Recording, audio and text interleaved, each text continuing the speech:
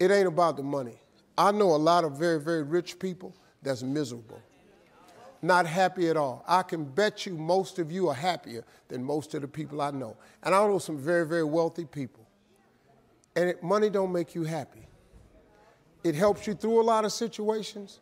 You know the only thing about money? Money takes all emergencies and turns them into mere inconveniences. That's what money does. Really, other than that, it's a lot to come with money.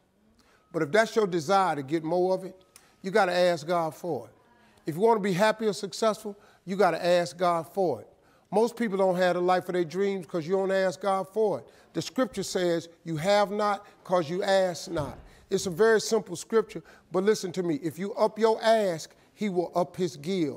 If you change what you ask God for, he immediately changes what he gives to you. It's a scripture that's available for everybody. It's not